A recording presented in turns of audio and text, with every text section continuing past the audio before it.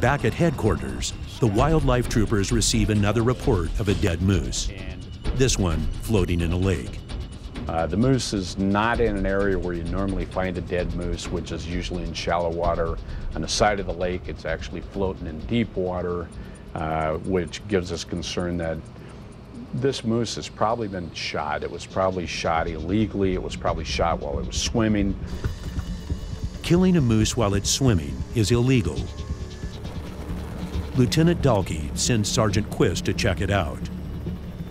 So on our way to the west fork of the Little Delta, we're going to fly by Blair Lakes, where I had a report of a dead moose floating in the lake. We'll swing by there and see if it's floated into shore, and if so, we'll stop and take a look at it, try and determine how it died. My guess is that it died from what we call lead poisoning, a bullet. So we'll find out if we can. I can already see the moose we're looking for. That little dot on the lake. The crime of wanton waste comes with a mandatory jail sentence and isn't something the wildlife troopers take lightly.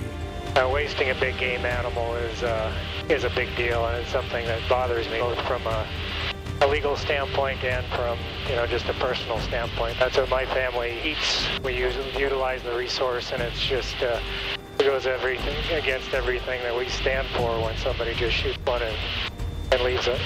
Kind of a popular destination. So somebody saw something. Somebody either saw an airplane that was parked there, or once we have names, we can start talking to the hunters, find out what kind of rifles they shoot, start putting things together from there. Unfortunately, the dead moose is still a ways off the shore, and without a float plane, there's nothing Quist can do at this point except look.